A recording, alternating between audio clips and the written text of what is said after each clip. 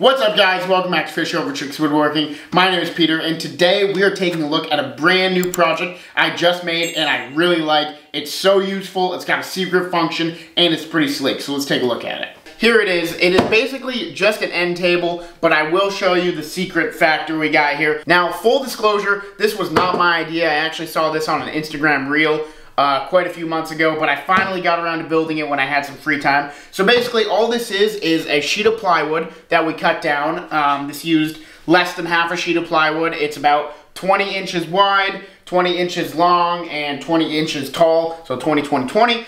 And basically all I did here was I cut this piece at a 45-degree angle, this one at a 45-degree angle, and then this one, both these sides had the 45s. And then I went ahead and I cut some slits on my table saw, and I put some walnut shims in there, glued those in, thus keeping these joints together more sturdy. So basically, what this is yes, it's an end table, but it's got another function, which I'm gonna go inside and show you exactly how that works. Alright guys, so we brought it inside, and it's basically just an end table right now.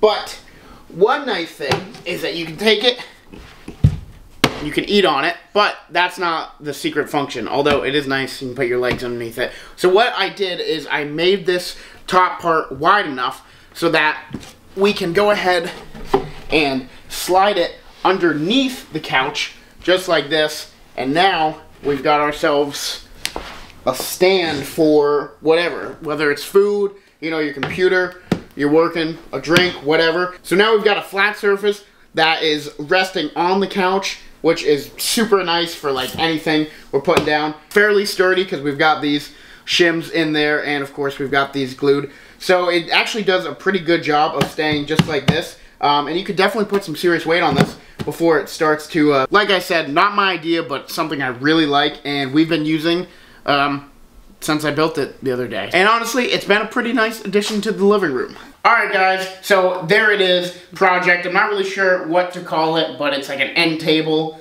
slides under the couch.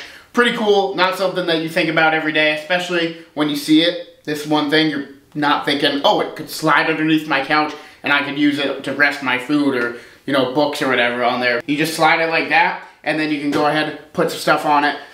Very simple project. Cost me about, let's see, it's 1/2 inch plywood. It was 60 bucks for the sheet, and this is probably a third of that sheet that I ended up using. So probably 20 bucks in wood to make. Obviously, it's a lot because it's plywood, but sell it for a good amount. I'm actually not gonna sell it. I'm gonna keep it because I like it. But yeah, that's gonna do it for the project, guys. If you like this video, please like, comment, subscribe. Comment down below if you're gonna make this project or your thoughts on the project. But until next time, thank you so much for watching, and we will see you in the next one. Guys, if you like that video and you want to see more information about this French cleat behind me, click here for that video.